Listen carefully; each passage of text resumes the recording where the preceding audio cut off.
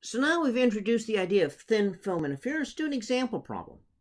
So let's suppose that you are using a laser, and the laser has a wavelength of 650 nanometers, and you want to focus the laser using a lens. Now, the problem is that if it's a high-powered laser, when the laser hits the lens, some of the light's going to be focused, but some of it's going to be reflected, and you don't want it to reflect. So you don't want to lose any energy. You want all of the laser light to be utilized. You want all of it, so you want to minimize reflection. So what you do is you can put a thin film on your lens. So on your lens, you put a thin film of thickness L. Now, if the thin film has an index refraction so the index refraction of the film, let's say, is greater than the index refraction of air, but less than the index refraction of glass.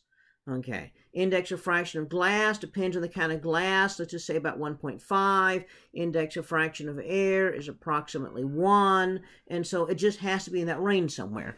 If that's the case, then you get a phase shift on both the inner and the upper and the lower surface of the thin film. So if you want to maximize transmission,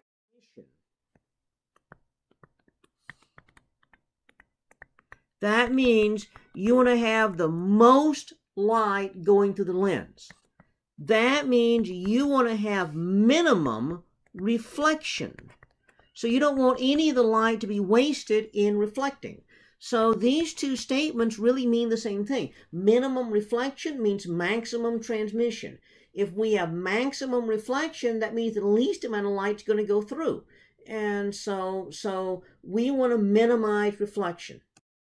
Now, since we've said that the index refraction is between that of air and the material, that means we get a phase shift on both sides. So minimum reflection, that would mean destructive interference.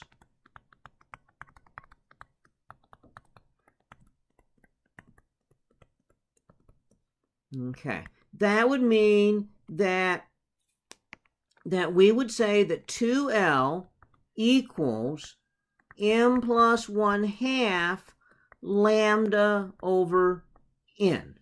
Okay, so we need to know what the n is because it makes a difference. Okay, so let's assume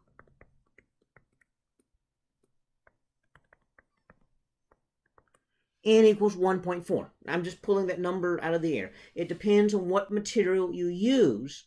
So we're just going to assume here n equals 1.4 because I'd have to give you that. So that's not just something you would know or you'd look it up. You look it up in a table somewhere or I'd give it to you. So m equals 1.4. So that means we can plug that in up here. Okay. So I want to know the thinnest that this film can be. You know, the thicker the film, the more uneven it's likely to be, the more problems you have. So normally you want to put the film on there that's the thinnest possible, the fewest a little layer that's the fewest number of atoms, fewest amount of material. So we just do a little algebra here. Okay. So L equals m plus 1/2 lambda naught over 2n. Now, the thinnest it's going to be would be if m is 0. So L equals lambda naught over 4n. So that'd be 650 nanometers divided by 4 times 1.4. Okay. And so that would give you 116 nanometers. So that's the thickness of your film. Now, is that the only possible thickness that would work? Well, no, that's not the only possible thickness to work. There are other possible thicknesses. This is the thinnest that it could be. What else could it be? Well, that would be if m equals 1.